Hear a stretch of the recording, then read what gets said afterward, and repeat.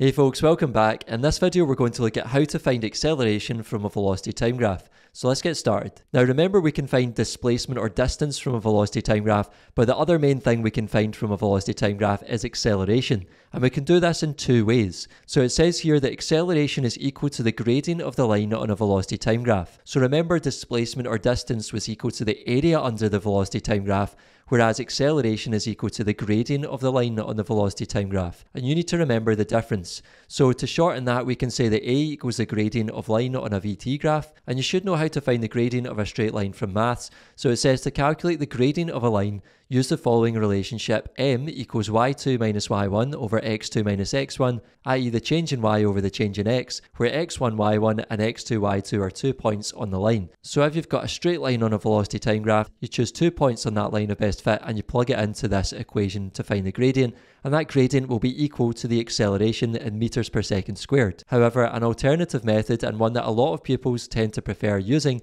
is this one here. So it says an alternative method is to simply use the acceleration equation. So you can take values of initial velocity u, final velocity v and total time t from the velocity time graph and plug it straight into the acceleration equation to get the same answer as the gradient method would give you. So let's look at an example for how to do this. So it says to determine the acceleration of the object which is moving north with the following VT graph, the gradient of the line must be calculated. So here we're using the first method, which is calculating the gradient. So we've got this velocity time graph, v against t, and these dashed lines have actually just been included to make it easier to choose points on the line, because there's no main grid lines. So to choose 2 points on the line here, we could say that x1, y1 was the point 2, 5, and we could say the point x2, y2 was 10, 25. And remember, we're saying that acceleration is equal to that gradient, so a is equal to the gradient of the line, which equals the change in y over the change in x, which is equal to 25 minus 5 divided by 10 minus 2, and that then gives us 20 divided by 8, which is the same as 2.5 meters per second squared.